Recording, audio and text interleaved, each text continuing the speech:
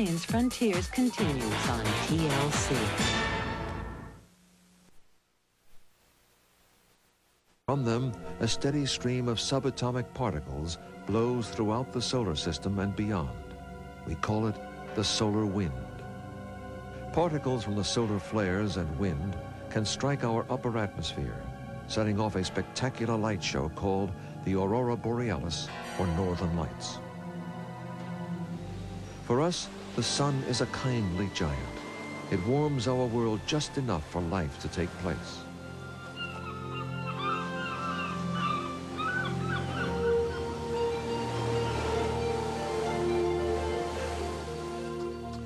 Plants convert sunlight into usable energy. It's the very foundation of the food chain for all living things. On the other hostile alien worlds, we would perish instantly without special protection.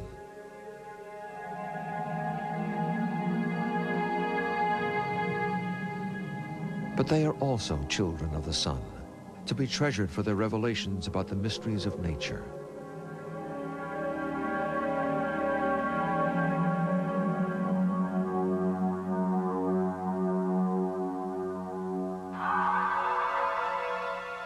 As the solar cloud began to cool, lighter elements formed the mighty gas giants of the outer solar system: Jupiter, Saturn, Uranus, and Neptune. But closer in, higher temperatures and pressure created the dense rocky planets: Mercury, Venus, Earth, and Mars.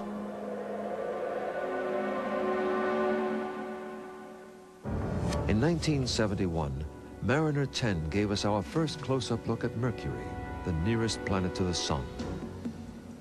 We found a desolate, battered world, pockmarked with meteor craters, a testament to the violence of the early solar system.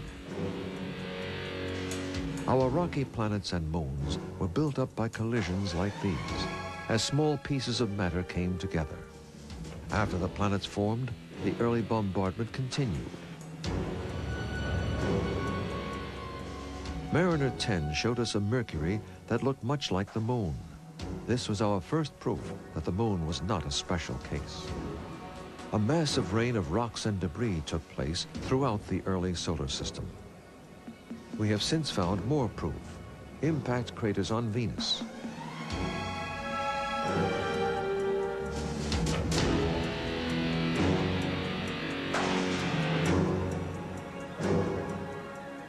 on Mars,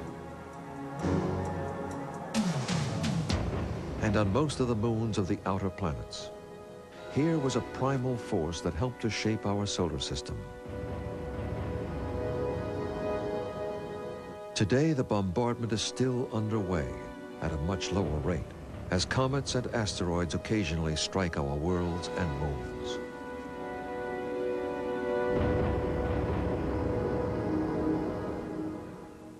"1994 brought the most powerful collisions in recorded history, as fragments of a broken comet smashed into Jupiter's atmosphere at 135,000 miles an hour. It was the cosmic event of a lifetime. 2 years earlier, the comet Shoemaker-Levy 9 was torn apart by Jupiter's gravity, leaving 21 fragments, the largest up to 3 miles across. They would strike Jupiter one after another for 6 straight days. The collisions would not be visible from Earth, but minutes later, Jupiter's rotation would bring each impact site into view. The Galileo spacecraft is our only witness to the visible light explosion of a comet fragment colliding with Jupiter's atmosphere.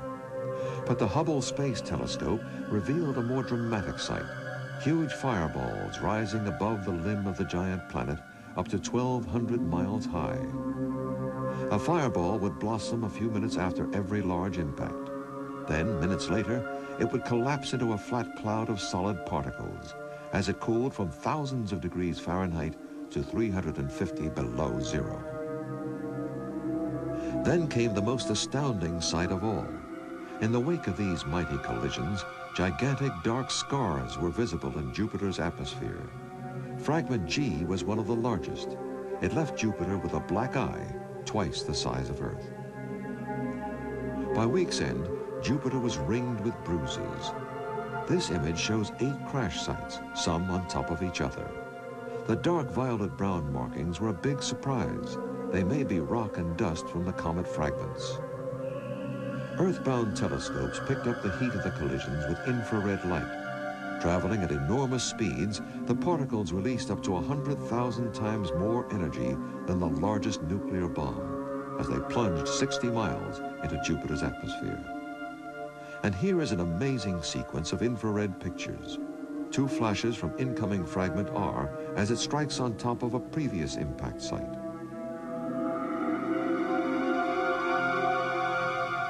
Eight minutes later, a fireball erupts into view. This 30-minute sequence has been compressed into 30 seconds.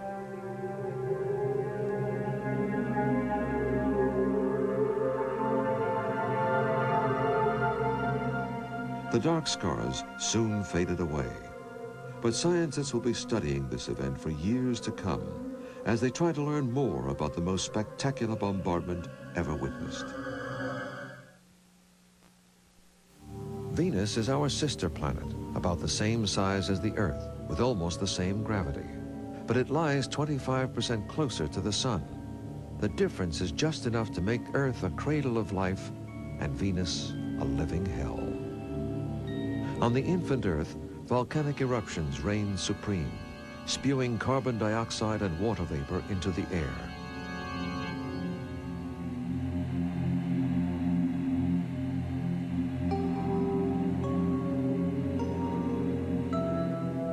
The water fell as rain, forming the life-giving oceans.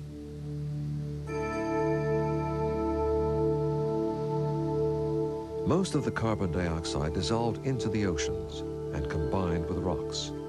Algae, the first simple life, gave out oxygen, helping to create the atmosphere that we breathe today. On Venus, volcanoes also poured out carbon dioxide and water vapor.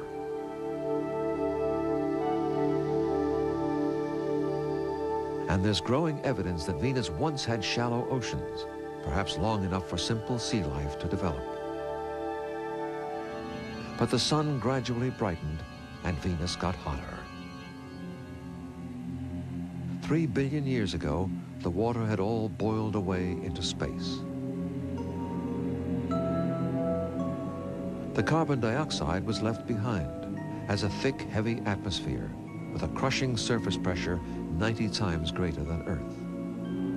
Russian spacecraft have landed on Venus, surviving for only a few minutes, long enough to send back close-up pictures of the rocky surface.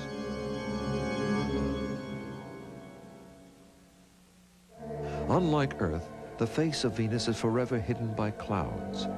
But the Magellan spacecraft has pierced this mysterious veil with radar, revealing a dramatic volcanic landscape with low plains surrounded by highlands.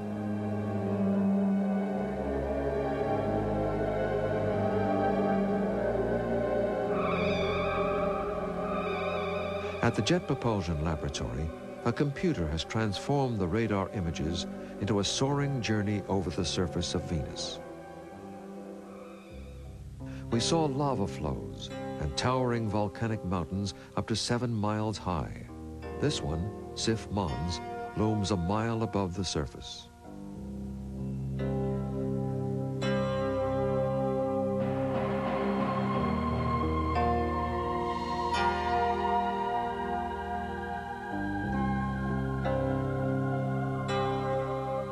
We found lava domes unlike any in the solar system, shaped like pancakes. They rise up to half a mile high and average 15 miles across. They may be composed of sticky lava. We found unique circular volcanic vents called corona. Artemis is the largest, as big as the western United States. Artemis has a spectacular canyon so beautiful, it would be a top tourist attraction on Earth.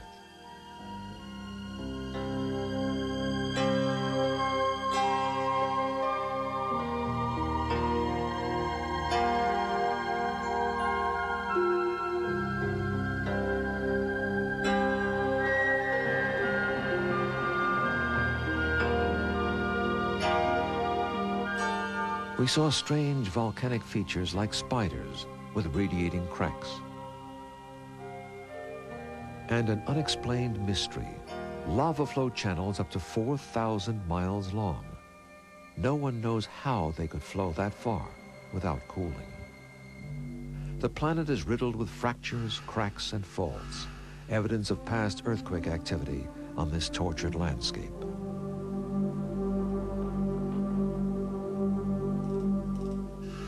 We travel over large fault valleys 600 miles long, formed by an ancient upheaval of the crust.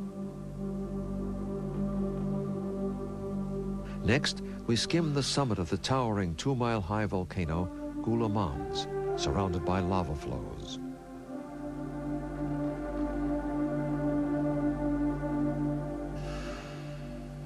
Do volcanic eruptions still take place on Venus today? Magellan did not answer that question, but we did make a startling discovery. The surface of Venus is relatively young. A huge planet-wide volcanic outburst might have completely repaved the surface around 500 million years ago. Or instead, smaller volcanic flows may erupt every few million years.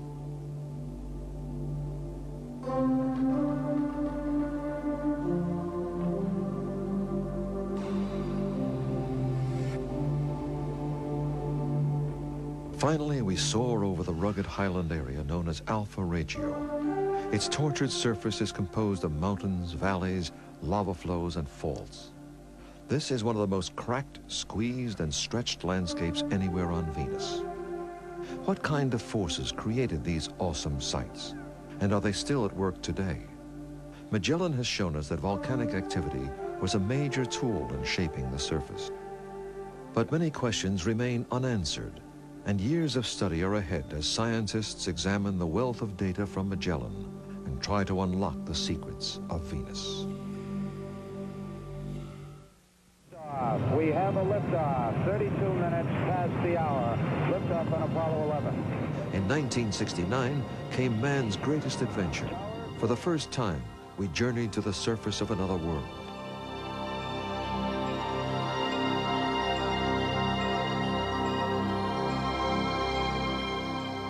Houston, Tranquility Base here. The Eagle has landed. That's one small step for man, one giant leap for mankind. This has got to be one of the most proud moments of my life, I guarantee you. Between 1969 and 1972, 12 astronauts explored the surface of the moon as the world shared in this triumph of the human spirit. Man, I'll tell you, Indy's never seen a driver like this.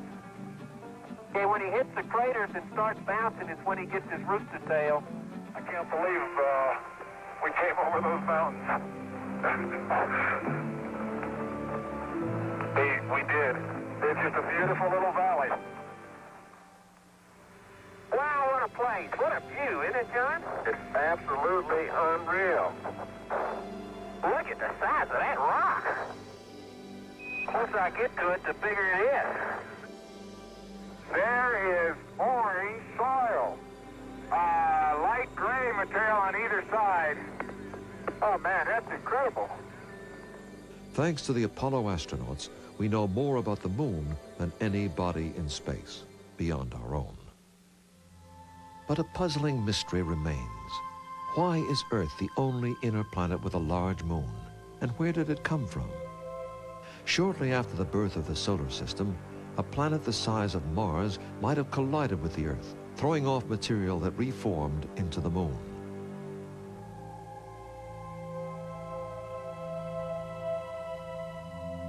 A heavy bombardment of meteors rained down on the early moon, leaving craters of all sizes. Then volcanic lava flows poured across the surface, creating lowlands or maria, visible from Earth as smooth, dark areas. The rest of the moon is composed of rugged highlands.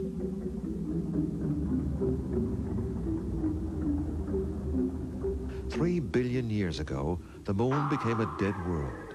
Today, only meteor strikes disturb its surface, leaving a dusty powder and occasionally craters.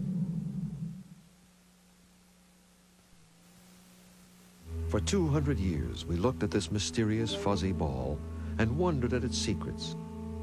Did life exist on our neighbor in space? At the turn of the century, Percival Lowell believed he saw canals built by a dying Martian civilization in a desperate attempt to water its crops on a world growing drier and drier. In the early 60s, some astronomers still believed that seasonal changes in color were caused by Martian vegetation.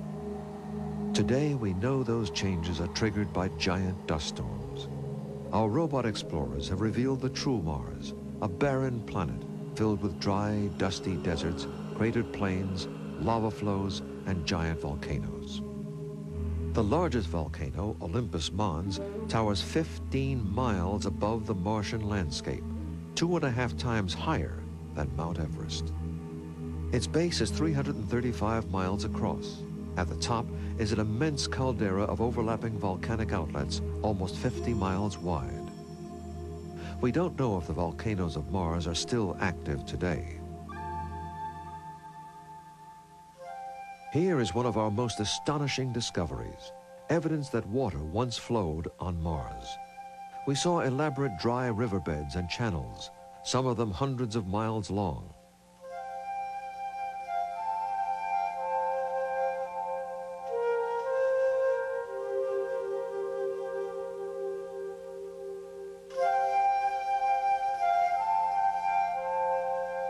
Where did these channels come from?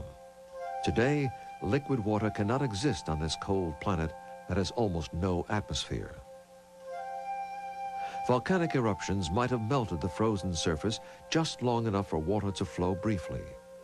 Or was the early Mars much warmer with a thicker atmosphere, oceans, and even simple life?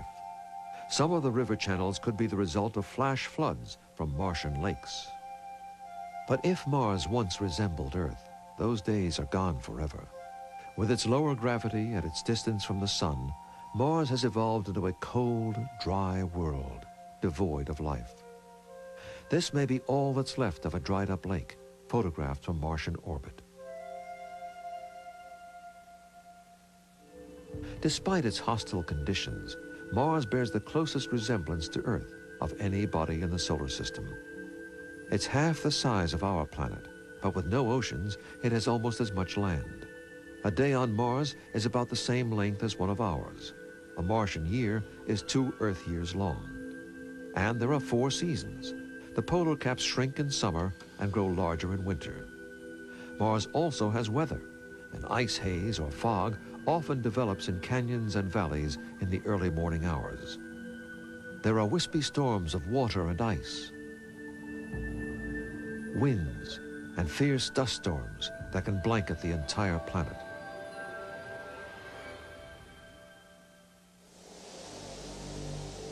The space age has only increased our fascination with Mars, and sometime in the 21st century, a human expedition will almost certainly take place.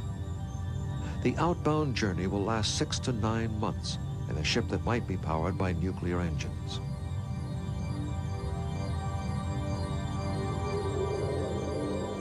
In the 1960s, nuclear rocket engines were tested in the Nevada desert. They may offer the most efficient and quickest route to Mars. Once the ship is in Martian orbit, shuttlecraft will take the explorers down to the surface. What will we find on man's first journey to the Red Planet? In 1976, 2 Viking spacecraft gave us a glimpse into the future. ACS is close to vertical. Nav is green for touchdown. ACS is green, 1.5 degrees per second max, 0.2 Gs. Touchdown win. Fantastic. 16 kilobits confirmed. The Vikings showed us a rugged landscape of rocks and sand dunes, tinted red by iron oxides.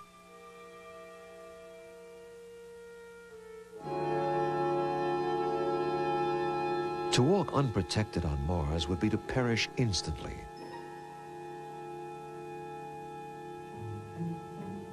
The atmosphere of carbon dioxide is 100 times thinner than the air we breathe, and the average warm day is 20 below zero.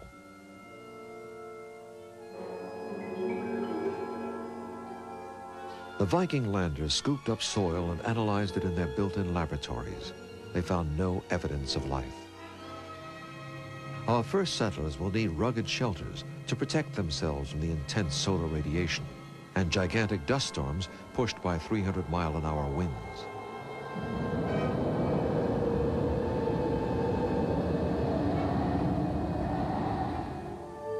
Is a permanent base possible on this hostile, far-off world? The frozen water of Mars is a great resource. The North Pole has large volumes of ice and an amazing series of ice cliffs with layered terraces. This strange sight might be the result of changes in the Martian climate over millions of years.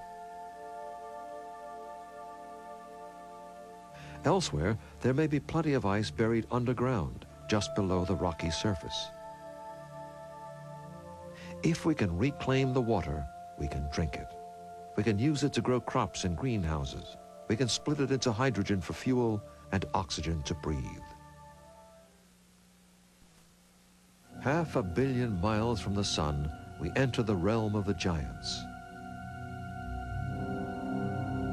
Jupiter is large enough to hold 1,000 Earths. Its outer layer is a ball of gas, mostly hydrogen, with some helium. If Jupiter was 80 times more massive, it would have become a star. This is a planet in motion, rotating once every 10 hours. It's ringed by alternating bands of jet stream winds, traveling in opposite directions. Eddies are stirred up between the opposing wind currents in a swirl of abstract art. Jupiter is colored in reds, browns, whites, and blues from clouds of frozen ammonia and ice at different altitudes. The Great Red Spot is a giant hurricane twice the size of Earth. It was first seen nearly 300 years ago. It continues to rage on, rotating once every 6 days.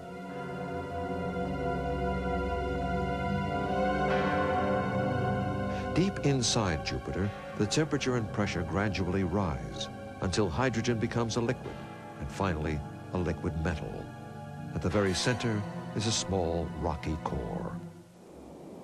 This huge rotating mass generates an immense magnetic field up to 8 million miles across that is constantly bombarded by the solar wind.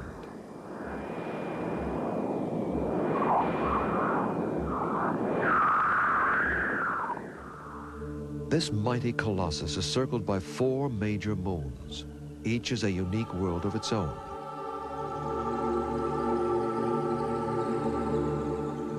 On the right, Europa. On the left, Io, both about the same size as our own moon.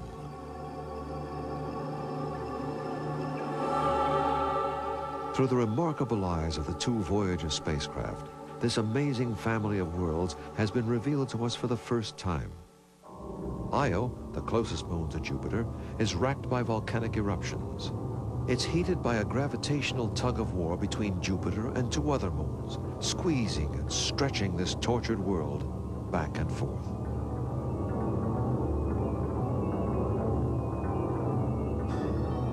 Io gets so hot that its inside has partially melted, triggering constant sulfur eruptions. 9 eruptions were underway as the Voyagers went by. As the sulfur rains back down, the surface is continuously renewing itself.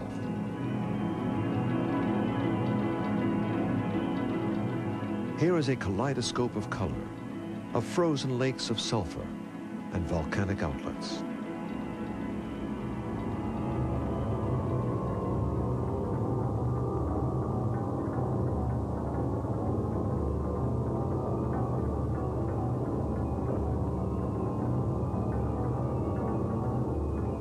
Io is caught in a storm of radiation from Jupiter's magnetic field that strips a ton of material every second from the surface of this battered moon.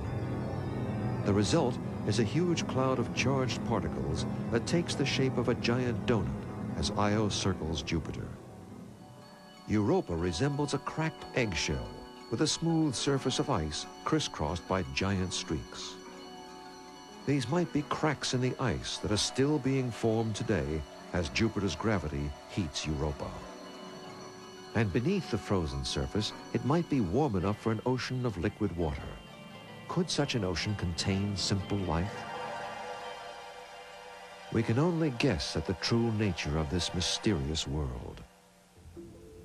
Ganymede is the largest moon in the solar system, slightly bigger than the planet Mercury. Patterns of ridges and grooves crisscross the entire surface. They were apparently created as this icy world began to cool billions of years ago.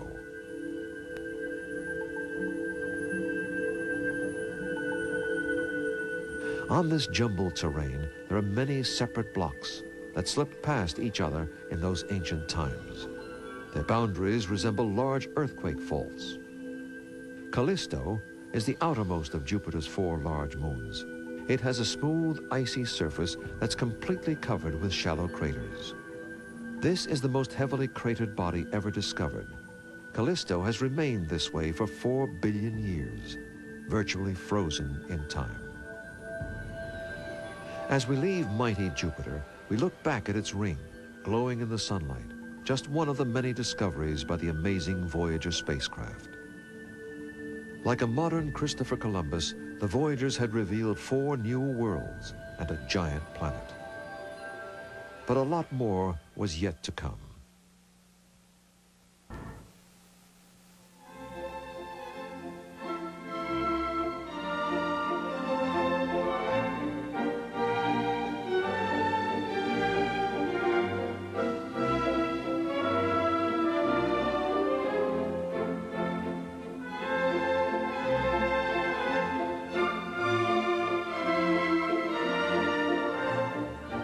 With its magnificent rings and its pearl necklace of moons, Saturn is the most beautiful object in the solar system.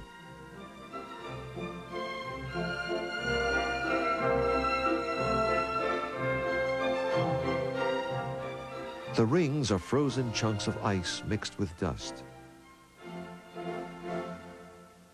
They range in size from microscopic grains to icebergs dozens of feet across. This false color image shows the difference in composition from one ring to the next. From Earth, we can see half a dozen major rings, but Voyager discovered thousands of tiny ringlets.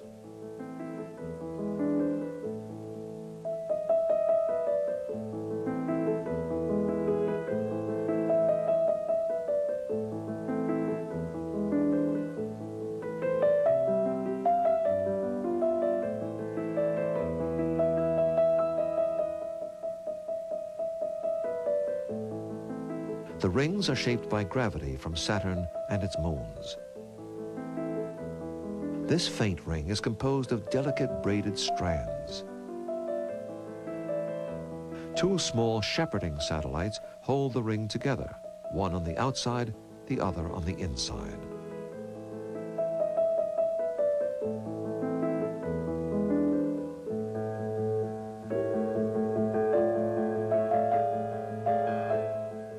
Voyager discovered dark spokes that move quickly around the rings, only to break up and vanish a few hours later. They may be dust particles caught up in Saturn's rotating magnetic field.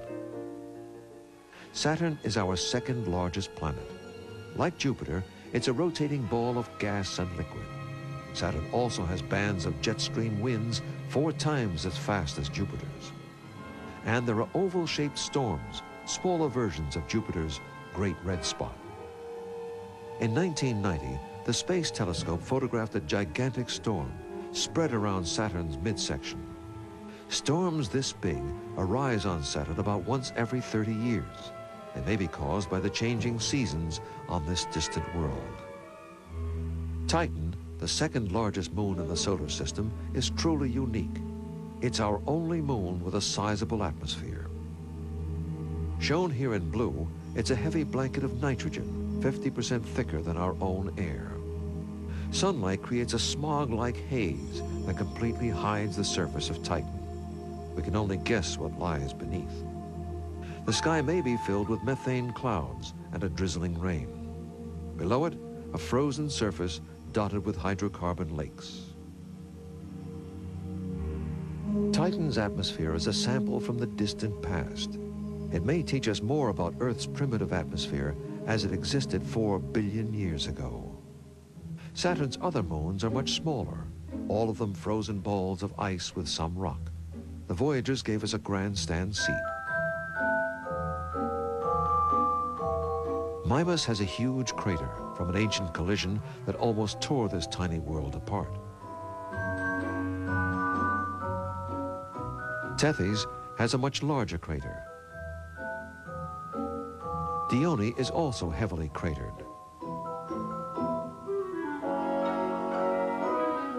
Rhea has bright streaks of ice across its face.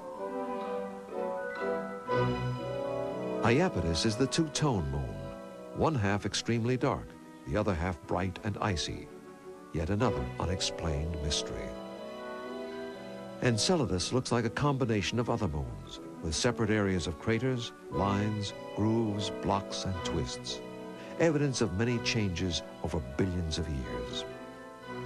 And we found dozens of tiny satellites orbiting the outer worlds. Hyperion is only 200 miles across. As they sped away, the Voyagers looked back in a final farewell to majestic Saturn.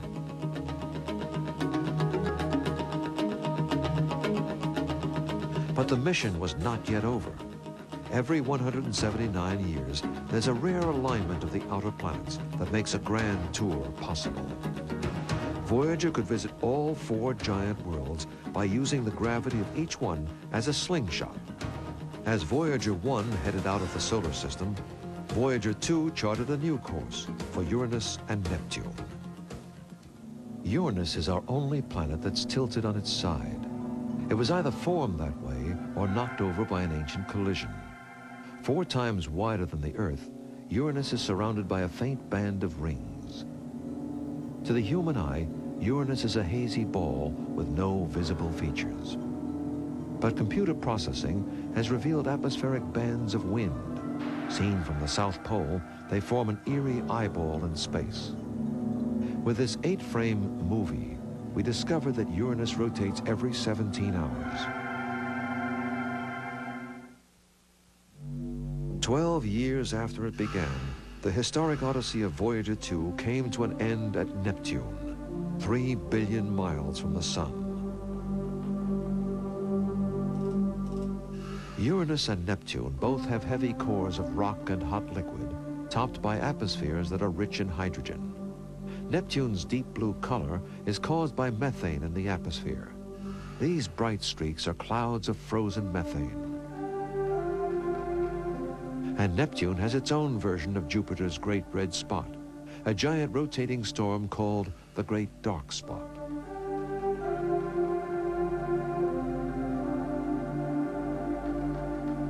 On Neptune, we have found the strongest winds of any planet, up to 1,500 miles an hour. Neptune's large moon Triton is probably a captured planet because it orbits in the opposite direction to Neptune's rotation. This super cold world of ice is covered with an amazing assortment of strange terrains. As we scan the surface, we see the result of Triton's remarkable evolution. First on its own for several billion years, and then under the domination of mighty Neptune for several billion years more.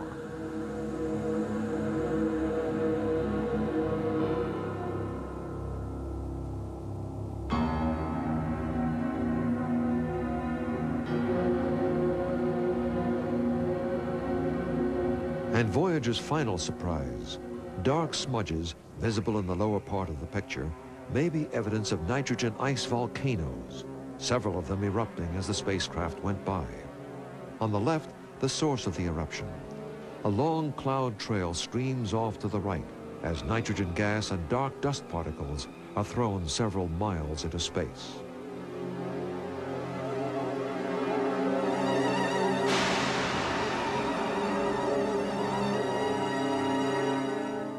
Pluto was not on Voyager's grand tour, but we believe it's very similar to Triton.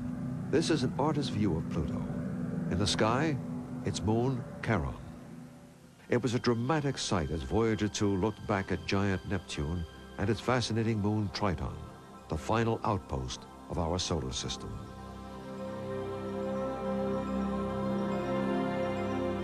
As the Voyagers sail on into deep space, they leave behind an amazing legacy.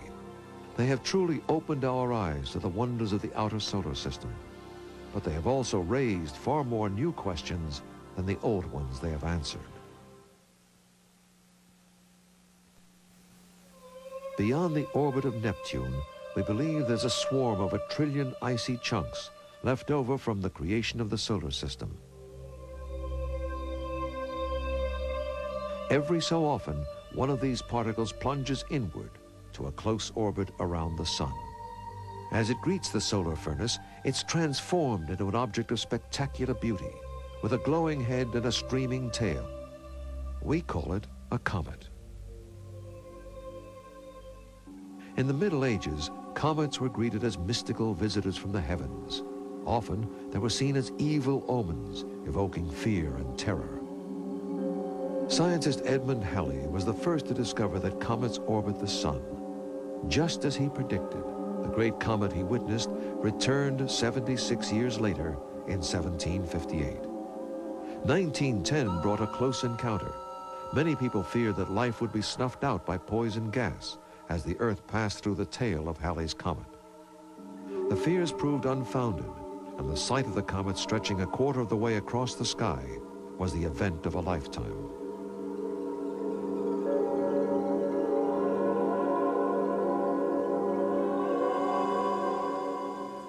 In 1986, the Earth was in a poor position to view Halley's comet. It took a special effort to see it, but those who journeyed far from city lights caught a glimpse of the most famous comet in history. To the human eye, it was far less than spectacular. But this would prove to be Halley's most important visit ever, because this time it was met by 5 spacecraft from Western Europe, Japan, and the Soviet Union. The European Space Agency's Giotto penetrated inside the comet's glowing head to photograph the hidden nucleus. For the first time, this dirty snowball was revealed to us, a lumpy potato-shaped object 9 miles long with a black chemical coating. Jets of gas stream off its surface as the sun heats this primitive object more than 4 billion years old.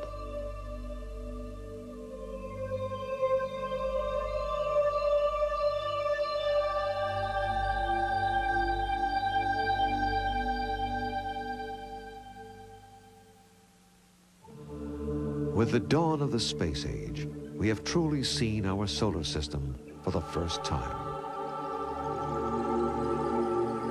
We have seen amazing worlds, each in their own way, molded by nature's tools. Heat, gravity, and the bombardments of the early solar system. We have seen how each unique body has evolved according to its composition, size, and distance from the sun. And these alien worlds have given us new insight into the most unusual planet of all, circling the sun in this narrow zone of life. But our quest for knowledge goes on. New American spacecraft will orbit Mars and land on its surface. A 2-foot-long rover will explore the Martian terrain. In 1999, a 4.5-foot-long Russian rover will journey across the Martian landscape, navigating over rocks and sand dunes. The same mission will include a French balloon that can float over the surface, taking panoramic pictures of the view below. In December 1995, Galileo begins a 2-year mission to photograph the moons of Jupiter in finer detail than ever before, also dropping a probe into Jupiter's atmosphere. In 2004, Cassini will orbit Saturn, studying its moons and releasing a European probe into Titan's atmosphere.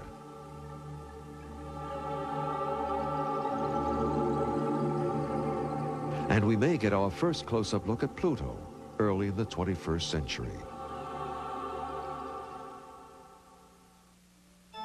In 5 billion years, the sun will begin its final death throes, growing to an angry red giant as it runs out of hydrogen fuel.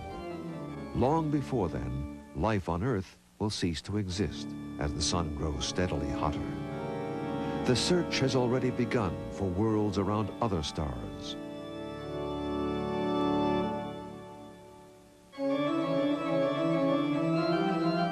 Here, we may be witnessing the birth of a new solar system, a flat disk surrounding the star Beta Pictoris. It offers hope that planets are common elsewhere. So one day, in the far distant future, mankind may embark on a final journey to the stars, to a new planet Earth, with only memories of the magnificent solar system we once called home.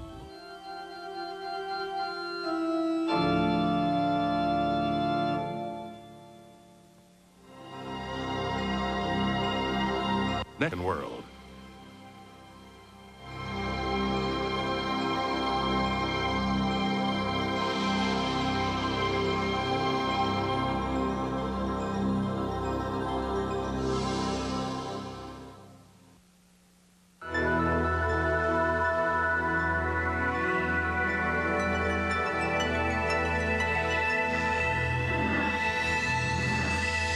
You're watching the Learning Channel.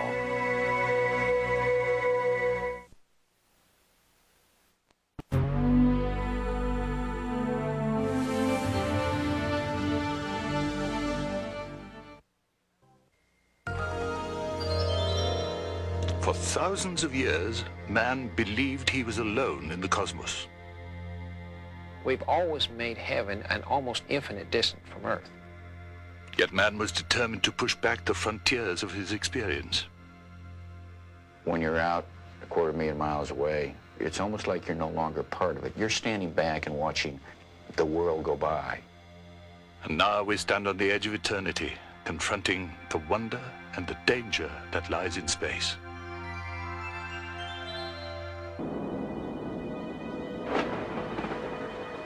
Beyond what is known lies an unexplored world of shadows and phantoms. A land that knows no limits of time or space.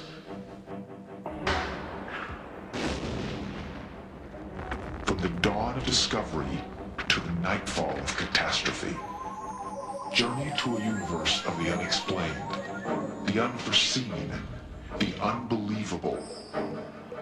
A place beyond reality, where no question will go unanswered. A place where myth and legend are law, superstition a science.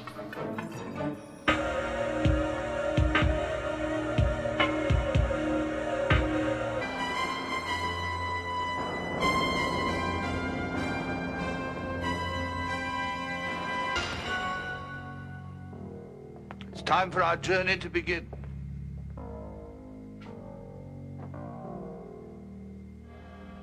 Our destiny has brought us to the threshold.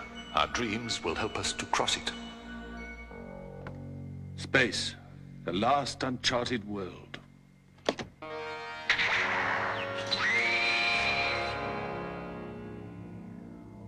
Knowledge surrounds these library walls, and with these instruments, that knowledge can be ours.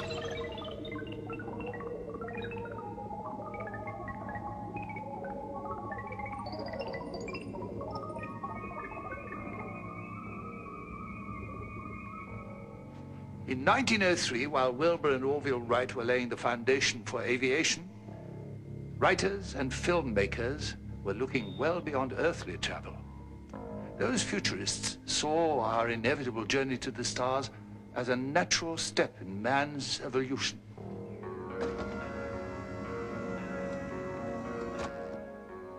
These early films were an amusing glimpse into a fantastic and imaginary world.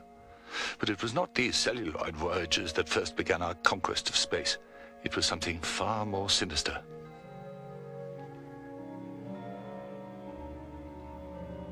In the early 1930s, Germany first experimented with sophisticated ways of delivering explosives to their targets without a pilot's guidance. They developed rockets with internal controls to rain death upon England, hundreds of miles away. Hitler and Albert Speer were looking for missiles that could deliver warheads against Allied targets. And that was what the Nazis were primarily concerned with, was fighting a war. In spite of terrible damage, the war ended before these experiments could be perfected. However, the heated conflict of the Second World War soon cooled off into a competitive struggle between the United States and Russia, and each side sought to acquire the rocket technology and scientists produced by Nazi Germany. German scientist Werner von Braun is considered to be the architect of America's space program. Von Braun and his team took the technology from the German V-2 rocket, which had been created for destruction, and applied it to the development of the chariots that would take man to new worlds. On October 4th, 1957, the space race began in earnest. On that day, the Soviet Union launched Sputnik 1, the world's first satellite. Reaction was immediate, a mixture of wonder and concern. They came from out of nowhere and put up Sputnik, and the world was astonished, was frightened, was surprised, and was looking for the United States of America for an answer. The United States did answer, but unfortunately their space program got off to a rocky start. Because of these failures, the Soviets always seemed to be one or even two steps ahead of the United States. And on April 12, 1961, Yuri Gagarin became the first man to orbit the Earth. And it seemed the United States would never catch up. The Soviets were justly proud of their accomplishments. But less than 1 month later, in a suborbital flight, Alan Shepard became the first American in space. It was this flight that inspired President John Kennedy to commit the resources of his nation to putting a man up on the moon by the end of the decade. We choose to go to the moon in this decade and do the other things, not because they are easy, but because they are hard. Because that goal will serve to organize and measure the best of our energies and skills. America moved forward. Mercury, Gemini, and then Apollo. We were serious about going higher, farther, and faster, and coming back. We know it's a high-risk environment. We're prepared for high risk. We enjoy doing this exciting stuff on the leading edge of technology. In July of 1969, President Kennedy's dream was realized. Man walked on the moon. Mission after mission explored this barren land, and closer to home, the colonization of space became a possibility. Projects like Skylab and the Space Shuttle were developed in the 70s to create a working environment in space. In a symbolic flight in 1975, America and the Soviet Union met in the heavens, cooperating for the first time in the Apollo-Soyuz mission. But while both of these nations' space programs were marked by great success, they were also scarred by tragedy as well. On January 27, 1967, astronauts Gus Grissom, Edward White, and Roger Chaffee were training for their first Apollo mission when a spark set off a horrible fire that swiftly snuffed out their lives. Those three lives, the lives of Gus Grissom, Ed White, and Roger Chaffee, probably contributed more to our success in the Apollo program of landing on the moon and bringing man home safely to Earth than any other one thing or anybody else in the entire space program. What came out of that fire was almost a complete rebuilding and remolding of the entire Apollo program, from the hardware to the techniques of our training to our operational procedures. And I think it forced us individually to stop back and look at what we were trying to do.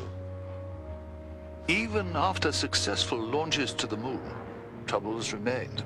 In April 1970, over 200,000 miles away from Earth, an explosion crippled the Apollo 13 spaceship. Through amazing ingenuity and very good luck, tragedy was averted. Barely. Apollo 13, probably more than anyone will ever realize today, was a flight in which we came closer than I ever want to come again to losing 3 human beings, actually losing them in space. And Apollo 13 probably produced the greatest level of cooperation between industry, the educational institutions, and government in this country than has ever been seen and perhaps ever will be seen again. Perhaps the most searing image of the risks of space travel occurred on January 28, 1986, when the world witnessed the explosion of a dream and the deaths of 7 brave men and women.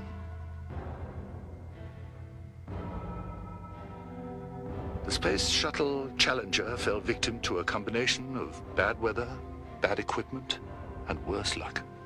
In spite of these tragedies, perhaps because of them, man continues to explore the heavens.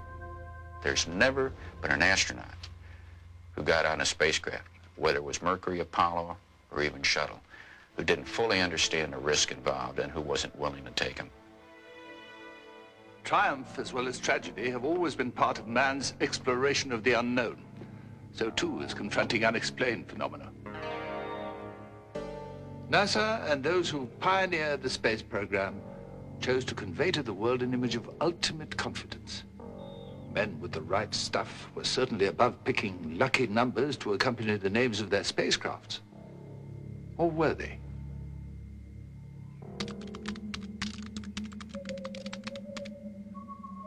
Superstition can survive in any environment.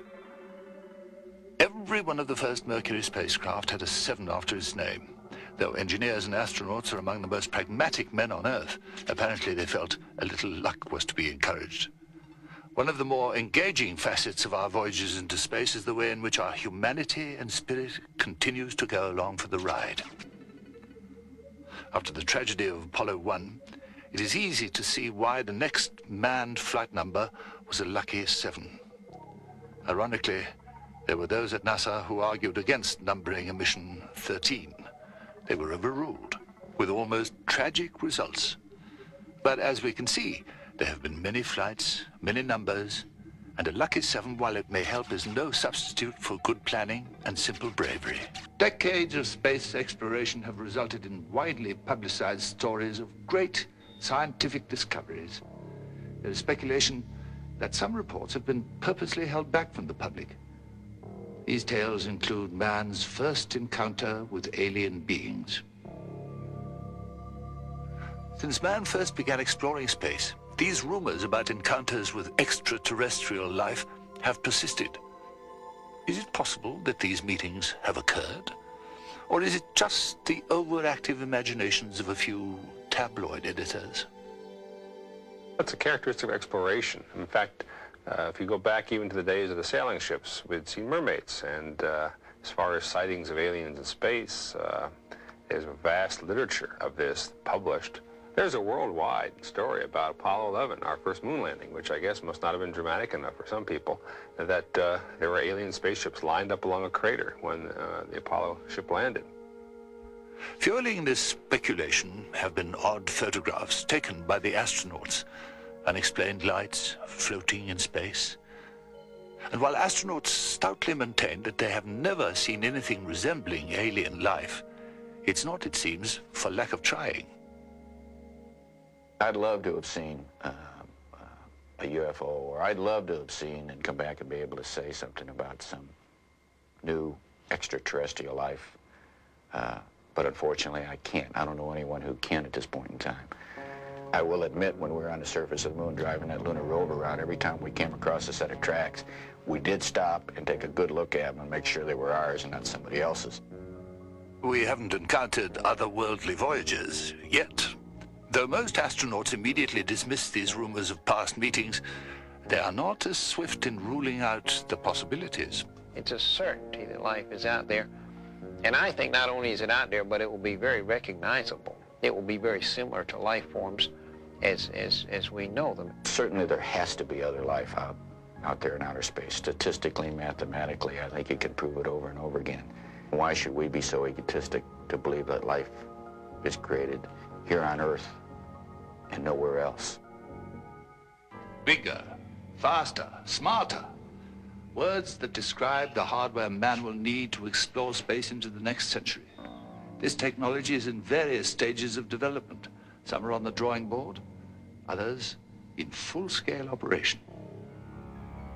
First launched in May of 1981, the Space Shuttle is a design created for the future, the first step in the colonization of space. 3, 2, 1. We have ignition. We have ignition of the solid rocket boosters and liftoff. Liftoff of America's Space Shuttle, and the Space Shuttle has cleared the tower. The shuttle has more capabilities than simply a way in and out of space. Here's a huge laboratory that did an immensely good job as not only a transportation system, but also a laboratory in space. Working in an area free of the boundaries of gravity gives scientists the opportunity to perform and create new experiments that have a multitude of applications. And beyond the flights of the Space Shuttle, the next goal is a voyage to the red planet of Mars. If we want to go to Mars, we better have someone at least know what it's like to be in space for 3 years. That's a long time. I think we're going to see colonization one day of Mars. I think we're going to see a civilization grow up and build up on Mars. I think it's going to be a natural evolution of mankind on this Earth. I think the possibility that the United States and the Soviet Union will work together going to Mars is increasingly likely, just because the endeavor will be so expensive. I think it was in Ray Bradbury's Martian Chronicles, the line, the first Martians are us. But why stop there? Some believe that man's journey into space is only limited by his imagination. I would say let's don't settle Mars. Let's go out and see what's on some of the moons of Jupiter or something like that. So I believe we should keep the pace up, explore every part of the solar system, every part of the universe, and build the best spaceships and flying vehicles. At present, we're well past Saturn through the proxy eyes and ears of Voyager, America's unmanned space probe, traveling millions of miles to the farthest reaches of our solar system. But man's hopes for the near future of space travel are propelled by the space station, a vehicle America has pledged to have in orbit in the next 15 years. The United States space program is committed to having a permanent station in orbit by the end of the 20th century. It will have up to 8 astronauts, and it'll be self-sufficient in every way. The orbiting space station will hover 300 miles over the Earth and will offer man the opportunity to view the universe as never before. In order to see what lies ahead in this near future, we must journey there.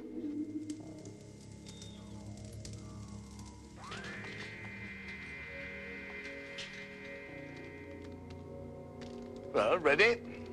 One moment. I'm having trouble locking into the destination coordinates. There. I think I've got it. The portal is set for September 2003. Your destination is the main deck of the laboratory module aboard Space Lab 1. This facility has been in geostationary orbit for 2 years, 7 weeks, and 5 days. Do I need any special equipment? No. Oh, but my circuit shows some thermal malfunction. It might be a little cold. Thank you. Back in no time.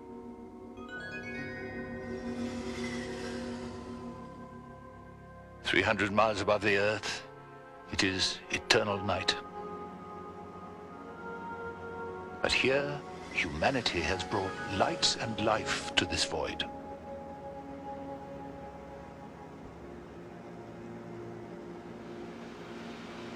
Our future may begin within these walls. If man is ever to learn to live and work in space, these are the first steps he will have to take. This low-gravity environment is perfectly suited for the creation of new technologies, new sciences. In this station, men and women can live and work together to consolidate our now tentative foothold in space, bringing the life the Earth contains into a new world. Sights and experiences that once would have been unthinkable are here, a part of everyday life. This is a window into a landscape that has infinite dimension, infinite opportunity. Space is far from empty. It is full of promise. And in the future, when man looks at the stars, some will glitter with the light of his accomplishment. For a few of these stars will be space stations like these, carrying his dreams through the heavens. How long have I been gone? Only an hour. How was your journey? Oh, fascinating. It's obvious that the technology we need to continue our journey into space is already within our grasp. Some of that technology is already enriching our lives in ways we're not even aware of. Man has been exploring space for over 30 years, and some of the technology developed for these voyages has become an integral part of our lives. We have come a long way in a very short time, and experts are unanimous on one thing. We have only just begun our journey. I believe that going into space is a major event in human evolution, in the evolution of planet Earth. Probably as significant as the first sea creatures crawling out on the land. We need to get into space reliably and at low cost, and that'll open up space to all these other things. Then I can start romanticizing about trips to the planets. Going to places like the Moon and eventually Mars, I think, are going to unlock some of the secrets, some of the answers that mankind has been looking for eons and eons of years. We know so little about ourselves and where we came from. I don't expect all of that to be answered simply by a couple of people going on through space in a spacecraft. But inch by inch, generation by generation, I think we'll begin to understand ourselves a little bit better, know a little bit more about ourselves, and in essence, allow ourselves to be more part of our own environment, and our environment is space.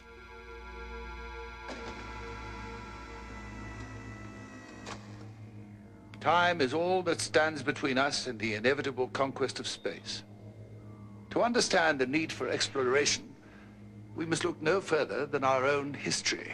For the passion that led Columbus and Magellan to discover new worlds is the spirit that lives within all of us.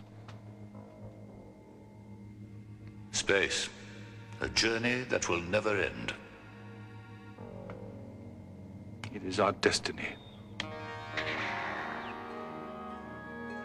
Secrets and Mysteries presents information based in part on theories and opinions, some of which are controversial. The producer's purpose is not to validate any side of an issue, but through the use of actualities and dramatic recreation, relate a possible answer, but not the only answer, to this material.